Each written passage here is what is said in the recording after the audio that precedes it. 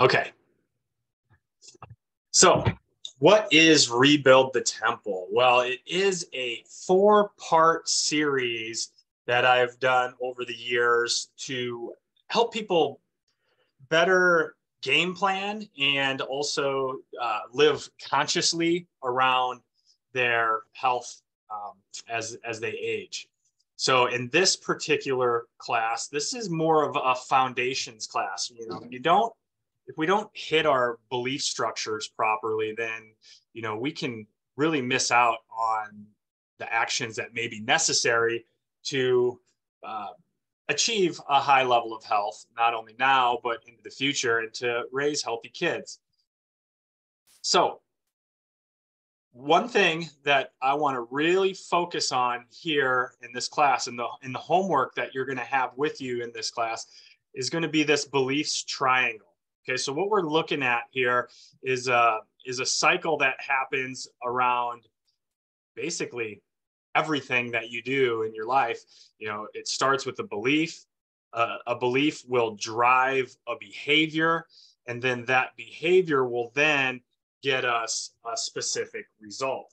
So a lot of times, if we're having a result, let's just say an ongoing health challenge, we'll talk like in terms of children, for instance. Let's just say that we have a child who is having reoccurring ear infections, for example. So the result that this child is experiencing down here is a reoccurring ear infection. So then we have to backtrack. We got to look at the behaviors that have maybe led up to that result. So this, there's a lot of them, trust me. But a common behavior when a child has ear infections is to go to the pediatrician and get antibiotics. That happens almost every time, if not every time, a child that at least I take care of that end up in a pediatric office would get diagnosed with ear infections and then get antibiotics for that. So giving the child antibiotics would maybe be one of the behaviors. Also, all of their basically lifestyle patterns would also be considered a behavior. But let's just say that the belief here is that this ear infection is caused by a bacterial infection in the inner ear. If that's the case, then the behavior that follows that belief system would be to get an antibiotic, because what do antibiotics do? They kill bacteria. So then the result down there would be no more ear infections. But what we find is in the vast majority of ear infections, especially when antibiotics are involved, is that they tend to be reoccurring and they keep coming back.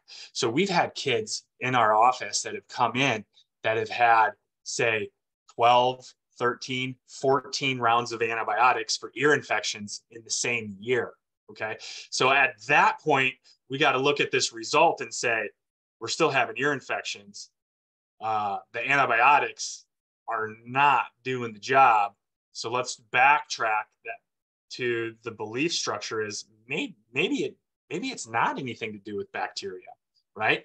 So we have to bring consciousness around this stuff when it comes to our health.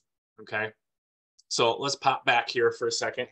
A thought that I do want to start off with here, because being a chiropractor, a lot of the adults that we see typically will come in with some sort of a pain point that drives them into the office. Unless they have encountered us at workshops where we're talking more about the neurology and specifically what we do in our office. But the vast majority of chiropractic patients are going in with some sort of a pain point. And here's the thing that. See, where's my note here? I took a lot of notes for this, so bear with me here. So the one point that I want to bring up is that things happen. Things happen to us. Okay. When I look at health and longevity, I look at strength and adaptability. I believe that a human being has to be strong enough and resilient enough to adapt to all the stressors that we put in front of us in our lives. So A point that I want to make here is, especially if you have like an injury or you're treating the same issue over and over again, is that our health, our level of health, our level of function, it never remains the same. We're in constant motion with the varying degrees of health in terms of let's see, like breakdown and buildup of healthy tissues, for example. And our health state never stays the same. In fact, if you have like an injury, for instance, there's going to be some neural pathways that get laid down depending on how long that injury is festering, how long those pain patterns are firing. And we can see that the brain will actually lay down more neurology to allow you to experience more of that pain. Okay, I know it sounds crazy, but there's patterns to this. And the point that I'm trying to make here is that you can never get back to where you were. Okay. We have set goals with folks when they come into our office. And a lot of times, some of those goals will be like, I want to get to where I was before the injury. And the reality of it is that you can't go back in time. Okay. The body's constantly adapting. It's constantly changing. And we're constantly building a body that's fit for what we're doing currently. I hope that makes sense to you, but in a sense, either the actions that we take today are going to make us stronger and more resilient, or the actions that we take, or even if it's been an injury, it can make us weaker, more vulnerable, and sicker. Okay, so keep that in mind as we move forward. But let's talk a little bit about beliefs and results and all that good stuff. So right now, if we look at our general population, the status quo, if you will, in the United States, this is the results that we're dealing with here. This is the state of our nation. I got all these stats off the CDC and NIH websites, but our obesity rate in the United States is 42%. We have 37 million Americans have diabetes, 20 million are diagnosed with cardiovascular disease, and we have 631,000 deaths from heart disease. There's 1.7 million, that's a funny spelling of million, new cancer cases every year. That's new cancer cases every year, and almost 600,000 people die every year of cancer. Now, both of these rates are on the rise. 66% of Americans take prescription drugs weekly. 66% are taking drugs. 13% take antidepressants. When we look at women over 60, that number jumps up to, let's see, I got it right here, 25%, 24.3% of women over the age of 60 are taking antidepressants. Americans, as you know, we consume over 50% of all the drugs on the planet, and we make up less than 5%. We spend more money on healthcare. We're spending over $12,000 per person, which equals $11 billion a day, $4.1 trillion a year on quote unquote healthcare. So what's that get us? That gets us ranked at a whopping 37th as the healthiest nations. We're ranked 37th in overall health markers globally. So when we look at results here, I don't know what you guys think about that, but those results are not very good. Okay, so then we got to track down. Okay, behaviors. We know that people just aren't moving a lot. There's a lot of physical inactivity. Our diet patterns are off of normal healthy. Right. So we're going to talk about this when we get into the stressors on our later workshops. We have our Eat Well, Move Well, Think Well workshop that are coming down the pipeline ahead of us to try to get around what the heck we're seeing happen. Right. And 2020 with COVID really shed light on this, because what we found out about this nasty virus is that healthy individuals made out better. Okay. Healthy individuals made out a lot better than unhealthy individuals. So you know, it was a nasty deal. I mean, I believe I had COVID, and it completely nuked my sense of smell. So, you know, that hasn't restored. It's been darn near 2 years. So, I mean, things happen. You know, if you walk outside right now and you slip on the sidewalk and you fall just wrong, you know, you could create damage somewhere in your body that will be with you for the rest of your life. Okay. So things happen. But we need to try to do everything we can to prepare for those things to happen. But where do you think these beliefs come from? Where would the beliefs come from that allow us to experience this level of health that we're seeing with the state of the nation? Well, where they come from really is mothers, fathers, teachers, preachers, friends, social media, TV, movies, advertisements, governments. Now I'm going to put a big emphasis and a big bit of blame when we look at this page here. I want to put a big bit of blame really on media for the most part. Media, governments, movies, advertisements, and I'll show you how this has all been detrimental to the health of humans when we look at advertisements from, you know, big food, big pharma, and the collusion between big food, big pharma, the FDA. We can track that down. I got demographic obesity charts that range from 1985 all the way through 2000. I think I got it up to 2013. But in those charts, we also incorporated some of the guidelines that the FDA put out there for dietary guidelines for food groups, food pyramids, things like that. And you can see what happens to the obesity rankings, you know, as we followed those recommendations. So that's all going to be dove into deeper in the next one. But it doesn't matter where they came from. But what we need to do is we need to be more conscious about the way that we think about our health. Okay. The reality of it is that a lot of people, you know, just say like overweight, for instance. I just threw this in there as a, for instance, overweight population, because it's easy to kind of track down a belief where you have, let's see if I got mine here. We'll go back to this one. So we have a major obesity issue. We look at back in 1990, there was 0 states in the union that were reported to be over 20% obese. And a big common blame for obesity is, you know, genetics. You know, it's just, you know, it's just how I'm going to be. It's genetics. You know, so that would be a belief. So if your belief is that genetics are to blame, then you're going to act differently and you're going to get different results. And then the result that you get is going to reinforce that belief. See, I told you I can't lose weight. You go on a diet. Let's say, you know, you try a diet, you try to change behavior without changing this belief. Your belief is, I'm obese because I just got bad genes.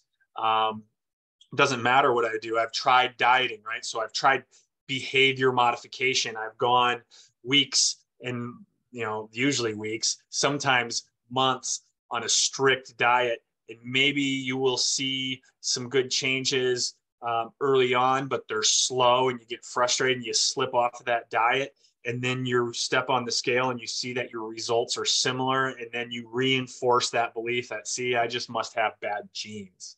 Okay. Now, when it comes to genetics, I believe that there is some genetical component in terms of metabolism and body types. I believe that there's 3 main body types, or 3 main metabolisms that have been classified that you can study in on. I'm not going to dive into them here, but one of them is people that just constantly burn fat, like high blast furnace metabolisms, right? These are the people that no matter how much they eat, they will not put on weight. And then you have people who are more slower metabolisms that store fat. Now, 10,000 years ago, 6,000 years ago, those individuals that were able to store fat and slow their metabolism down, they probably lived longer. And the reason they lived longer is because food wasn't so abundant. right? So not one of these metabolisms is necessarily good or bad, but it can play into the result that you're seeing and the reinforcements of your current beliefs. But let's go back to this. We talk about the fat gene. So if you know anything about genetics, you know that they just don't change this stinking fast. In 1990, we had 0 states above 20% obesity. In 2000, we had 22 states that had their population above 20% obesity. And in 2005, only 4 states were less than 20%, and 17 of them were above 30%. This is not a genetic issue. Now, when we look at this from the Journal of Physiology, approximately 250,000 deaths per year are premature due to physical inactivity alone. So inactivity increases the chances of chronic disease in a lot of them. And here's another one, another study from the Journal of Circulation, 2008, where the present obesity epidemic is both troubling and informative because adiposity is largely caused by poor diet, which is an excess calories. You take in more calories than you put out, and this emphasizes.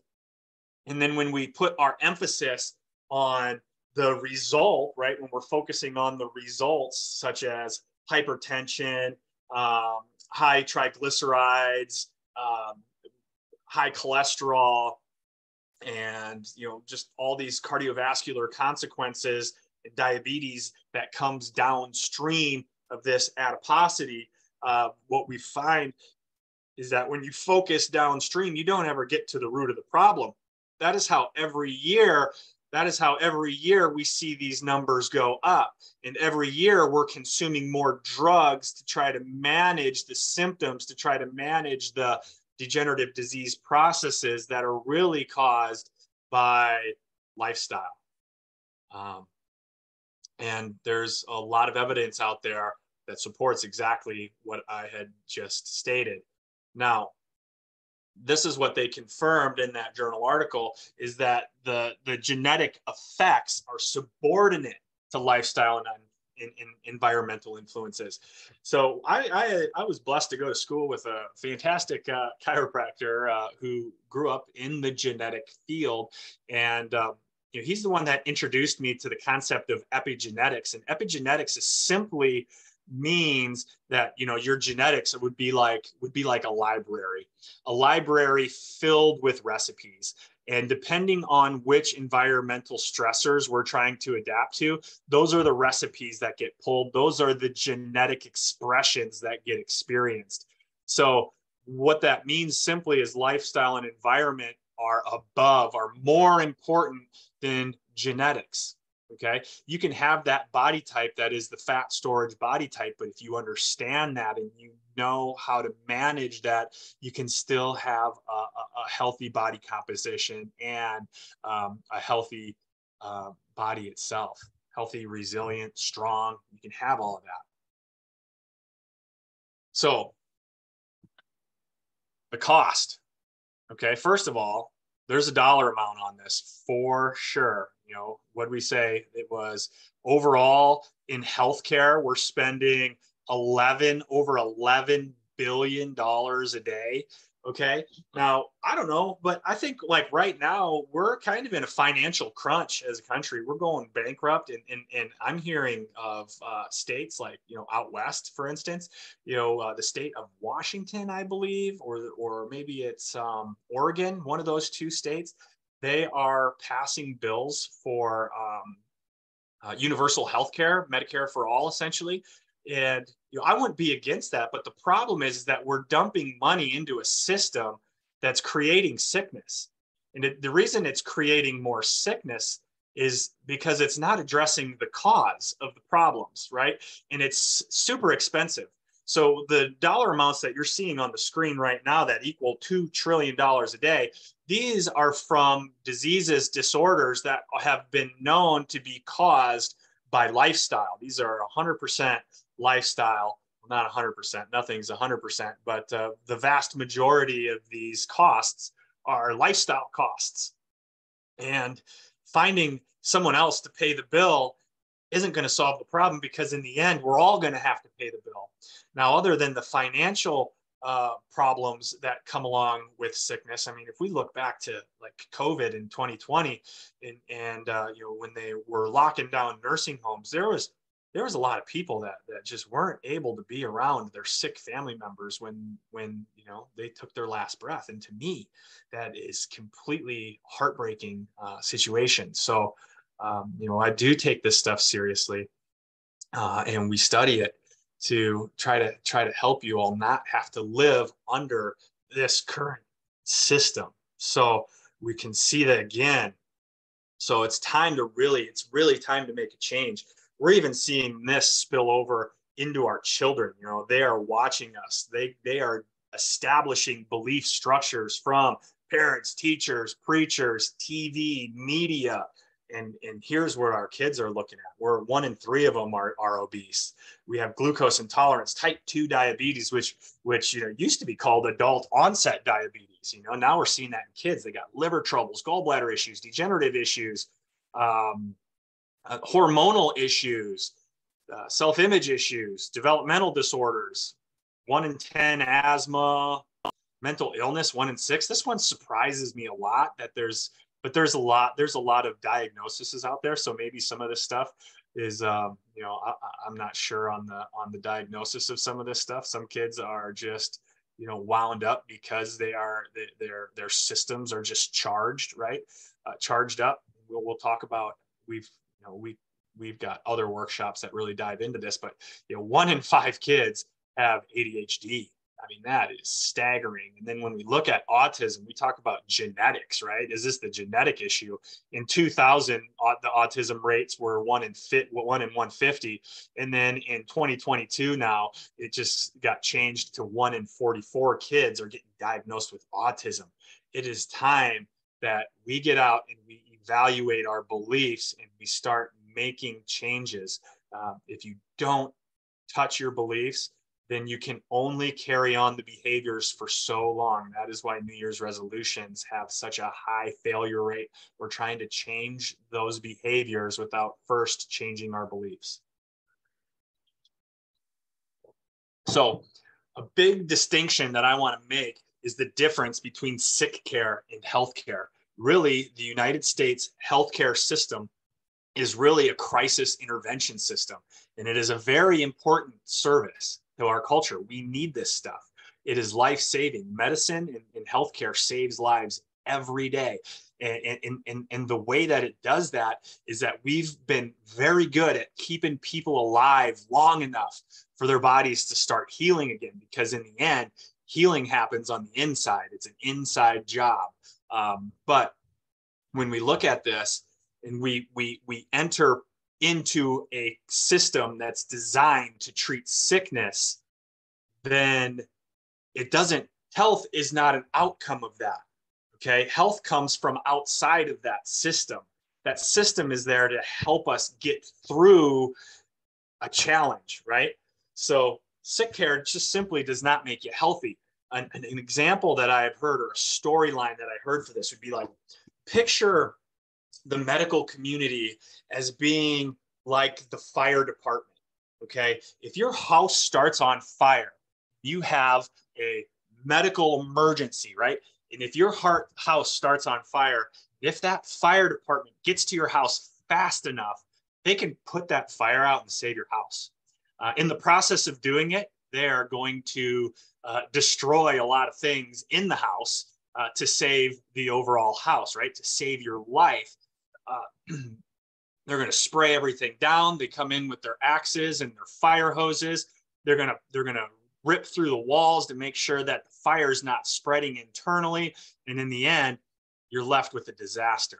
Now, on a preventative end of that, you can absolutely prevent fires by coming around, spraying, having the fire department come to your house and spray it down and soak everything constantly.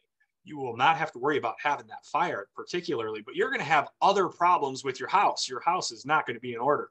Your house is going to be destroyed. We're going to see mold. We're going to see rotten wood, and eventually we're going to see a collapse caused by the intervention itself. That's what we're seeing. That's what happens in medicine. That's what's happening in our medical community. So we look at, I got another stat here I wanted to share with you, that 80% of older Americans who live independently take 20 or more prescriptions per year. That's, yeah, 20 or more prescriptions per year, 80%. Now, in nursing home residents, they're taking an average of 8 to 10 medications per day. Okay. Sometimes, is it keeping them alive? Probably. I mean, they're in rough shape. We just don't want to get there, right? We need to intervene early on and do everything we can to not get in that system. So beliefs really drive the behaviors, like we said. So what I want you to do between this workshop and the next one is really look at the results that you're experiencing. Look at the results that you like in your life. Look at the results that you are not happy with in your life, and try to determine the actions that you're taking and the beliefs that are going to be there to force that action. I'll give you another example of this real quick. We talk a lot about fevers. Fevers. I ask people when we do our immune workshops, is fever a good thing or a bad thing? And most of the time, people say it's a good thing. Every now and then, we got people that say it's a bad thing, and some people they're just not sure. But what do we do? What do generalized population? What do we do when there's a fever? We're usually taking some kind of a aspirin, Tylenol, some kind of a fever reducer. We want to lower the fever. But if fever is a good thing, why do we want to lower our fever? Because that's going to make everything take longer to get better, right? Does that make sense? Yeah. So we got to look at this.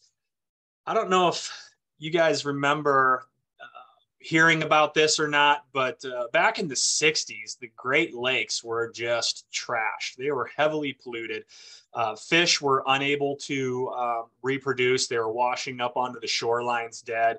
The whole ecosystem was destroyed. Birds were not able to reproduce, lay viable eggs, and the whole thing was just a mess.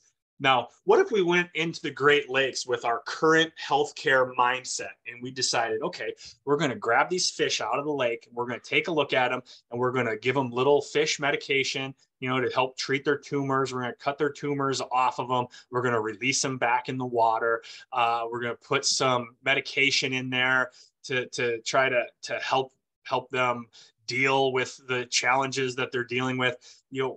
Where would that have gotten us? Instead, the way that we recovered the Great Lakes and we're starting to see them become healthy again, they run into challenges from now and then with industrial waste and things like that still. But really what we did was we cleaned up the environment, and then we let it go back to normal. Nature knows what it needs to do to survive. Our bodies understand what it needs to survive. We just need to give it what it needs we need to give it the raw materials that it needs to thrive. You see, all sickness and disease really comes from failure to adapt to stress. And you can break it down even a little further. Either we're toxic and deficient, either we're toxic with things that our bodies don't need, or we're deficient in the things that our body does need. So the way to make our bodies stronger is to increase our sufficiency. We need to have sufficient vitamins, minerals, raw materials, so that our body can build and repair damaged tissues, right? So we need to have that sufficiency, and we need to have it be purity, try to clean things out. And then we can end up here. So I want to introduce a new mindset for you, and that is the wellness mindset. This is a paradigm, right? We got to look at what, oh gosh, got a dog coming in. I got kids playing the piano over here. So sorry about that, guys. But what is wellness? So wellness really is a belief system. It's a paradigm. And a paradigm is a lens through which we view the world, right? When we look at our reality, everybody's reality is slightly different because it's based upon everything we've ever encountered in terms of our past experiences, what we've learned over the years. So we can have a great variety of reality when we talk from person to person to person, which one's right, which one's wrong. I'm not here to tell us which one's right or wrong. I'm here to try to figure out which one do you want in terms of a result, because there is a reality that you can create. But at the core concept of wellness is this idea of homeostasis and holism. The body works as a whole. You cannot have cardiovascular disease without it affecting something else in the body. Everything affects everything. This is why when folks start taking medication, they often have to take other medications to counteract the problems that were caused by the first medication that they take. But that's the whole idea. Homeostasis and holism is at the foundation of the wellness paradigm. The degree of health is simply equal to the degree of proper cell function. And then on the opposite of that, sickness really is just a lack of optimal cell function. So instead of taking, let me give you another example. I'll give you a little example like a plant, right? Plants are complex, very complex, but they basically need three things, right? They need good, healthy soil. That's where they're going to get their nutrition from, right? And then they need water, and then they need sunlight. That's what a plant needs to be healthy. If you have a sick plant and you give it more sunlight when what it needs is more nutrition, it's not going to get healthier. You see? So what we need to do is try to figure out what our body needs, use our symptoms to help understand what our body's trying to do, where the challenges are coming from. So I want to share with you what my core beliefs about health are, because when we look at this, our family, we do things differently than most. Whether they're right or wrong, I'm not here to tell you that what we do is the best, what we do is right. But I can tell you that our results have been pretty good. So what you're looking at here is my wife, myself, and my 4 boys. Now, when we look at the 4 boys there, they, for the most part, have never had any medications in their body, except for this little guy right here. So little Nolan was in the woods chopping down a tree with my axe. So don't call social services on me. He was well trained, but he still shouldn't have done it. He needed to have my permission. But anyway, when he was in the woods creating a path or a trail to ride his dirt bike and his bicycle around in, I think that what happened was he ended up with a tick bite and got Lyme's disease, and it wrecked him pretty quick. And I was able to understand that this is something that this is crisis intervention necessary. We need to go into the medical profession and try to figure out whether or not this is actually Lyme's. So he is the only one of our kids that has ever had a prescription medication. He's the only one that's ever really had a drug in his body, would be Nolan. And all of them are healthy. So we got now Blake is going to turn 14, and tomorrow, actually, he's going to be 14 at the time that we're recording this. And then Ian is 12, Nolan is 10, Hawken is 7. And we look at that result in terms of their level of health, and we compare that to the general population. These kids are super healthy. Okay. And the reason that they're super healthy, I believe, is, first of all, we're blessed without a doubt. We've been blessed to not run into giant challenges with them other than that bout of Lyme's. But also, they're growing up in a family that has consciously identified core beliefs about our bodies and what is absolutely necessary for our bodies to be the strongest and most resilient that it can possibly be. And here is the breakdown of what that is. So the first concept is simply that the body is self-healing and self-regulating. When I was younger, I got to see this firsthand before I ever even knew chiropractic existed. I was a very rough and tumble boy. I had a lot of broken bones. My parents got turned into DHS because of it, but really in reality, it wasn't their fault. I was just a rambunctious little guy that would go out there, take my bicycle off at jumps, crash, flipping three-wheelers. I had all sorts of injuries. And, with my broken bones, I had to go into the doctor, right? I had to go in for that crisis intervention. And what they did was they casted my bone to make sure that it was lined up so that when the body went through its natural healing process, that would heal as efficiently and as properly as possible. But in the end, the cast didn't heal anything. That healing happened from the inside. The same with the body being self-regulating. I used to watch a lot of shows on Mount Everest. I don't know why. I was just so fascinated by all these people that wanted to climb up into a zone that is known as the dead zone, meaning that the air is so thin that if you stayed up there too long, there was no chance for survival. Your body was getting weaker and weaker with every minute that you were up there.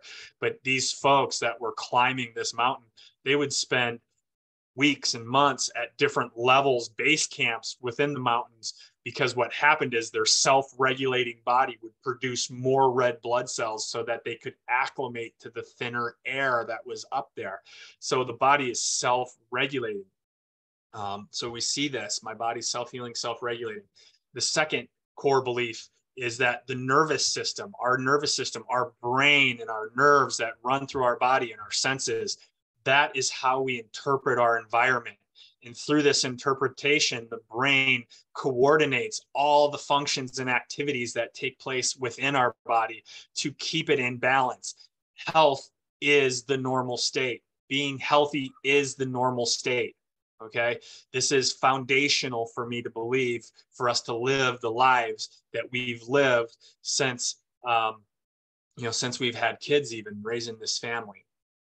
So number 3 is simply stress can be overwhelming. Okay. We're bombarded by it. We've talked about physical inactivity.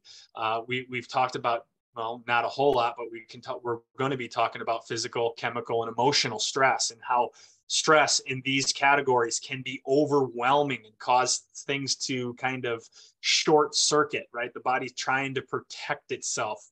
We call it maladaptation, right?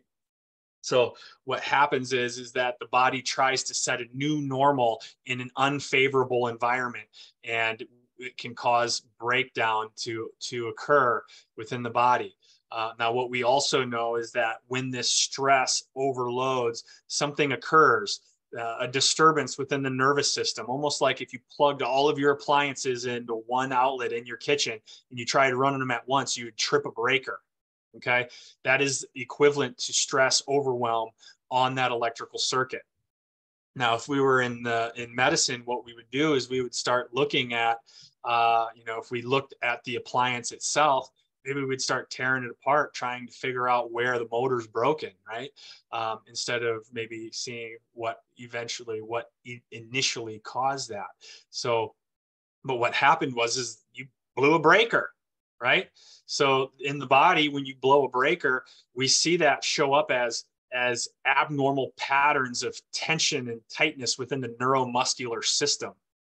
Okay, the neuromuscular system is tied in and is one within the nervous system in the brain. That's the holistic action of it. We call this word a subluxation. My chiropractor is the one that corrects these subluxations. Thank you, Dr. Jenny. I give you lots of opportunity with the way that I live to correct my subluxations caused by me still being rough and tumble and thinking that I'm a kid. So I do appreciate all of that. But my chiropractor corrects these subluxations. What that does is it helps the brain break that pattern and allow for something different to happen, allow for your body to adapt in a different way than what it has in the past. Okay, so that leads to the next one, the healthy lifestyle, the way we eat, move, and think. That's what allows us to be stronger and more resilient when we get this right. Okay, not all stress is bad. Lifting weights, for instance, is stressing the muscle. You're creating a lot of breakdown. But if your body is in a healthy state of recovery as it builds back stronger tissue, you end up stronger on the back end of it. That is what resilience looks like. That's what strength looks like. And then one of the last ones, and this is This is one of the hardest ones for new people that are trying to take on this wellness paradigm. This is one of the hardest things for them to understand. And that is, how I feel is not necessarily a good indicator of how healthy I am. Okay. We all know somebody. We've all had someone in our lives that was feeling good, living life, had no ideas there's anything wrong with them, go in for a routine screening and find out they have cancer. Okay. Now, what we know is that cancer did not develop overnight, right? Same thing with cardiovascular issues, high blood pressure. Most of the people initially, it takes a while before they realize that they have a problem. Now, on the flip side of this, if you're constantly not feeling well, then I think it's worth investigation to try to figure out why you're not feeling well, but it's not necessarily a good indication of how healthy you are. I'll give you another example. If you were, let's say you went out to eat and somehow you ended up getting in contact with some food that's tainted with like E. coli bacteria, for instance. Okay. Now we have a ton of E. coli that's already living in our bodies, right? And it doesn't cause any problems. But let's say you get this food poisoning. And then once you get food poisoning, what happens? Your body tries getting it out. So we deal with diarrhea, we deal with vomiting. It's coming out everywhere. You don't know whether you need to sit, stand, a toilet, or a garbage can. Maybe sometimes you need both, and you feel absolutely awful. But is your body in that moment, is your body actually unhealthy? Or is it doing exactly what it needs to be doing to make you healthy? I'm going to argue that it's doing exactly what it needs to be doing to make you healthy. Now, if you don't change some behaviors following a big bout of food poisoning, for instance, if you're not taking in a lot of extra fluids, then you can get dehydrated. Then you can get into a situation where your body is in bad shape, right? But in the end, what gets you better? Getting hydrated, right? So how you feel is not a good indicator of how healthy you are. Okay. We look at, like, let's say just in our aging population, the aches and pains that come along with aging. Some people, they hurt and they're inactive. And there's other people who hurt and they're active. Which ones are healthier even though they're hurting, right? So we got to choose our path of suffering sometimes. And going off of pain alone is not going to get you where you want to be. Okay. So that's at the core of my beliefs. Now, I've spent a lot of time on this triangle. Let's see. I got one more. No, I got. So I've spent a lot of time on this triangle, trying to figure this out. In fact, we took our whole office staff last January through a life book experience where we looked at 12 different categories of our life to bring consciousness into these different categories. And one of those categories was health and fitness. So what I did, we went through a discovery process to understand our premise or our core beliefs about health and fitness. I had put some notes in here. Small daily choices play the biggest role in my overall health. Creating successful habits is the key to my health and fitness. And then my body is designed by God to be healthy. This is at the core. Healthy is the normal state if you're doing things right. Okay. Healthy is the normal state. Now, remember what I said, things happen. Things happen. And when things happen to you, chances are, if you live long enough, things are going to happen. And if things happen to you when you're sick, you're not going to have as good of an outcome as when things happen to you when you're healthy. So we really, really got to focus on this stuff. So what's your objective? What do you want to happen this year with your health? The Bible says in many different places, you reap what you sow. That can be in positive light, that can be in negative light. If you are sowing, if you are planting the seeds of health a little bit every single day, your body will get healthier. It just works that way. That's the natural state. And we need to understand that that's the natural state. So are you simply looking to avoid disease? Okay. Are you looking to lose weight? Are you looking to just get ripped, get big, strong muscles? There's different behaviors and patterns that lead to getting these types of results. Or do you just want to create optimal health? You know, it's up to you. Dr. Jenny and I, we are here to help you on this journey. I know that you guys have, at least ones that have come in the office, I know you've filled out these like stress surveys and goal sheets for scan days and things like that. And we do that to try to bring consciousness, to help you bring consciousness to your health, to your beliefs, so that your beliefs can create healthier behaviors and actions, which in the end are going to give you results that allow you to live the life that you really truly want to live. So 2 weeks from now, we're going to do this all over again. We're going to focus on one category of stress, the chemical category, in our Eat Well workshop. So hope you all make it then, and we will talk to you soon. And I'm going to end this thing. I want to thank you for joining. And for those of you that, I don't know if this is live streaming on Facebook or not, but if not, it will be posted. So you can find us there. Everybody have a great rest of your morning, and we'll catch you all later. Bye.